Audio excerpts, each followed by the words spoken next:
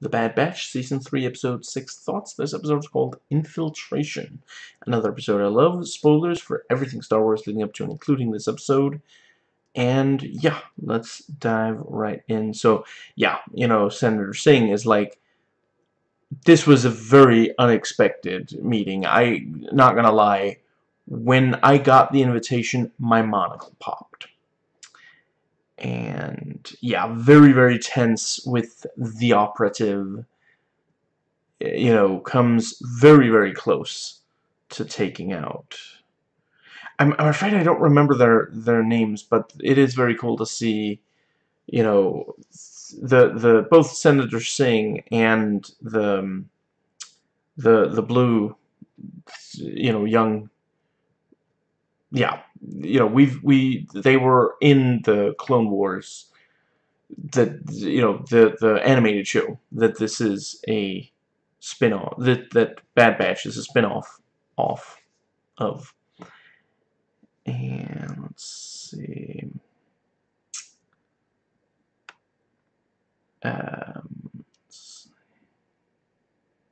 yeah, and yeah, confirmed that the is able to attack, and it's like, what are my orders? Neuter the targets. I mean, neutralize, possibly neuralize. And let's see. Yeah, I appreciate the tension between Crosshairs and the guy who was really hurt by the betrayal. Lost a lot of good men. And yeah, one can understand why he thinks that Crosshair is, a double agent. And yeah, very, very tense when, Crosshair points out, there's a tracker inside each of these covert operatives, and it's undetectable to scanners. These guys are, they're being run by Hemlock himself. Hemlock is at the root of this. And I like Batcher being like upset, and Omega's like, here, have my food. It's kind of seemed like Batcher was maybe like picking up the scent of the operative, and yeah, like by this point, Batcher is used to, okay, like I'm not an expert, but I imagine a lot of these clones probably smell somewhat alike. And yeah, it's picking up a weird smell. It's slightly different, but it's similar to what usually means safe, so it's Batcher's slightly off-put. And great action near the end of the episode. A lot of great little moments. And yeah, very, very tense lead in to the next episode. Maybe that's why, both of these, this and episode 7 were released on the same day today, even though a lot of these episodes, it's one per week. I'm not sure I have much else to say. But yeah, very tense that the covert operatives are, trying to get Omega back for blood, as it were. And yeah, I very much respect that there are consequences. At the end of the day, Crosshair did side against the rest of the Bad Batch and, various clones that broke loose from programming.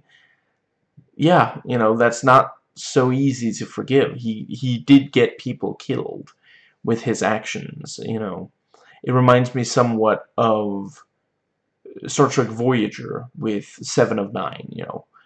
Very, very cool to have such a complex character where their past, means that, yeah, good people got hurt, even killed. And that might be about what I have to say. Right, I appreciate the, now that the Emperor is trying to amass power, suddenly, people who were on opposite sides during the Clone War are working together to try to stop him. And that is also, there's historical precedent for that happening. Right, very cool that Omega got another weapon. Looking forward to seeing her use that. That might be everything that I wanted to say about this one. But yeah, they're doing a really great job building. I continue to be really, I'm yeah, really loving this season so far. And let's see. Yeah. I yeah, the season so far, very well paced. I appreciate the episode before this one did not really further the plot too much. I suppose overall this one doesn't especially either, but it sets up follow-up to plot, so yeah. And yeah, Disney Star Wars does tend to do a quite good job of pitting the heroes against some very formidable foes, so really appreciate that. Honestly, yeah, most Star Wars, like live action and animated, tend to do a good job of that. So yeah, consistent franchise when it comes to that.